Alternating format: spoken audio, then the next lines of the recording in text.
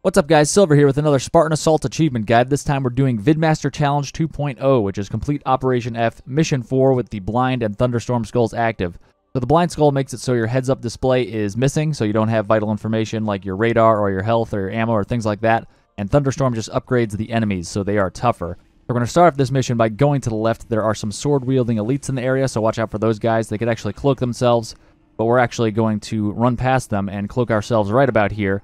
Take this turret, hijack it, knock that guy out, and we're going to turn it on the enemy. So we're going to take out that elite. You don't need to take out any of the elites in the area, but just do it as you see fit. Take out whoever you need to. We're mainly focused on destroying that power core as fast as possible, and then we're just going to leave.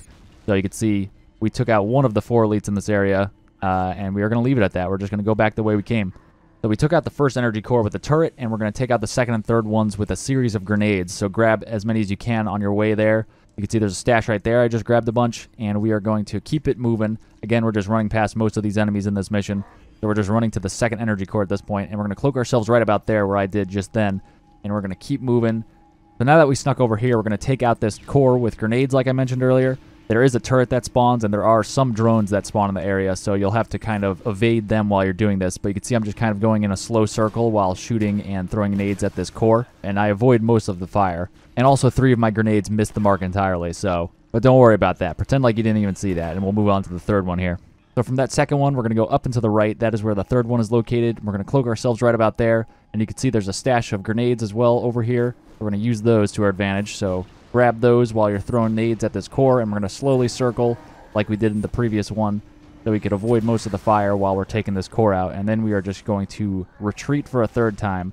And we're going to use the camo right about here again because there are a bunch of enemies that we never killed, all the drones and invisible elites with swords in the area. And we're going to hang out right about here because we're stuck between 2 sets of enemies. We're just waiting for our camo to recharge. Once it does, cloak yourself, and we're going to go over to this turret and hop in. And we're going to use this turret to take out all the enemies in this area. So this last section needs to be cleared out entirely of enemies. So we're going to use this turret to quickly and easily mop all these guys up. So you can see here I'm struggling to shoot these last jackals. You could hop out and kill the last one, which I'm going to do because that guy's running away. So I'm just going to run up to him and shotgun him in the face for the win. And that is all. That's the end of the mission.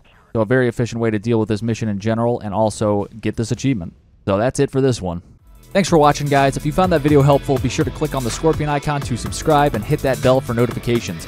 You can also check out some related guides by clicking on the videos on screen, and you can find links in the description for other social media links of mine. Stay tuned for more Halo guides, and I'll see you in the next one.